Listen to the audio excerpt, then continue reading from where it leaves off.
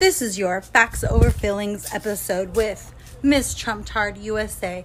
Flags flying high. I love Trump. He's going to win 2020. I think someone vandalized your car.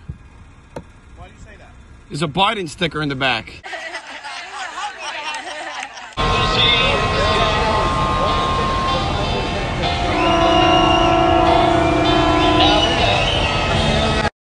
A lady walked past me and said, "What, no mask?" I said, "No panties either."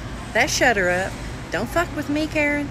So I just woke up this morning and I had a big realization. I finally understand the importance of the Donald Trump presidency. It's that whatever you're doing in life, whatever struggle you're facing, you gotta go all in. I wasn't always a big time Trump supporter, but the more I observed him, my mind started changing. Not only has he been attacked by politicians, but the media, entertainers, your motherfucking neighbor across the street. But what does he do? He gets up every single day, puts his shoes on, puts his suit on, he pushes forward. He doesn't give a fuck what your opinion is on him. That is a strong-willed person. I've given up on myself multiple times because things started getting a little bit difficult. I can't imagine the pressure that's on him. I don't think I could last an hour in Donald Trump's shoes. Look, all I'm saying is this. Get that Trump mentality and push through the bullshit. Have a goal, chase it, and move forward. Let's go.